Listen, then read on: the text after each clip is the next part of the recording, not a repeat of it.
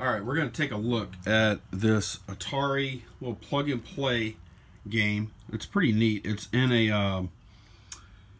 the form factor of an original Atari 2600 type joystick. It's got all the buttons and stuff here.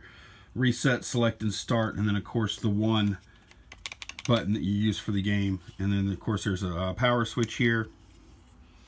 It goes into the TV through the AV port. Just like the, the yellow and, I think it's yellow and white. And there we go, it's starting up now. And it comes with these 10 games right here. Adventure, I'll go ahead and play a few seconds of Adventure here.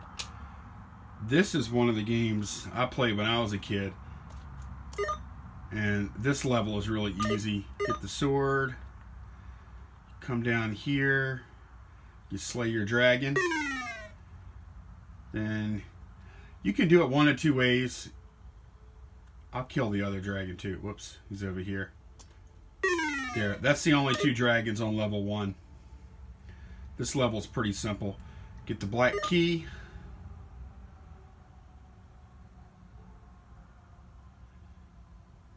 And it's amazing because I haven't played this since quite a while. And I still remember this maze. This is going up to the Black Castle. Whoops. There's a bridge you can use. That magnet comes into play in some of the other levels. But I don't need it here. This one's pretty simple. I have the Golden Chalice. I think that's what they call it. And we go back down through the maze.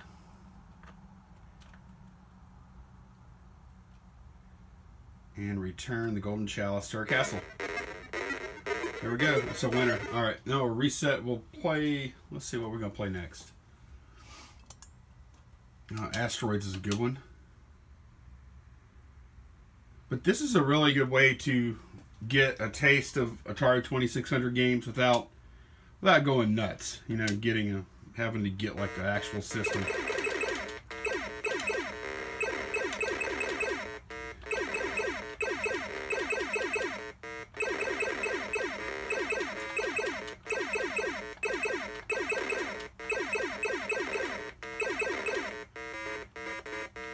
Of course, this is one of the first commercially successful console video games in the arcades. Go ahead and exit that. We'll try a different game. Just for old time's sake. Let's see. Breakout's not so good. Missile Command. That's a crazy game. I remember this one.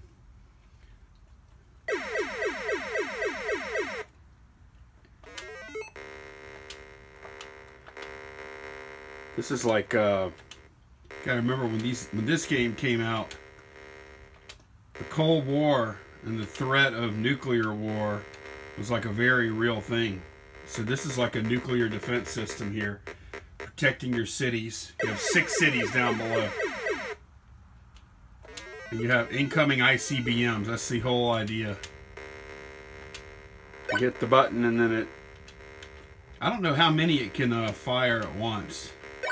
Then it has like this, you can see this diameter of this kill range.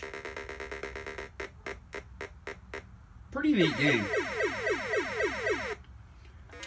I spent a pretty good bit. This wasn't one of my favorites. I really liked Adventure, so I'm glad they have it. I'll tell you one that I wish they would have put on here was it Defender? Defender was a really good 2600 game too. And of course the tank battle, race, all those 2-player games were really fun. This seems pretty easy. Games back then were easy. You could play one game for a long time without dying back then. Let's see, what else do we have here? Yar's Revenge. I don't even know how to play that. And volleyball. I don't even remember ever playing volleyball. Wow, this looks kind of difficult. Okay, let's serve. Okay. Okay, alright. Interesting. Beach volleyball. Oh, out. They scored. Okay. All right, let's see what else we got.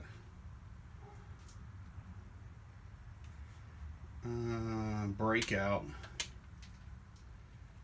This is a lot easier with a paddle. I'll go ahead and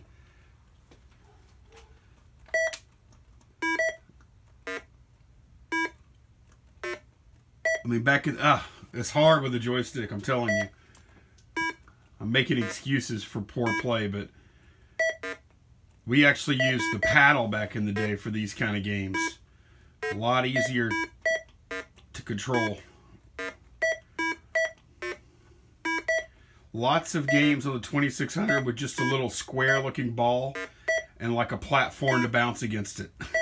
Lots of games like that.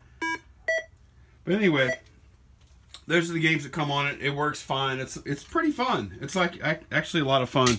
So thanks for watching. Bye.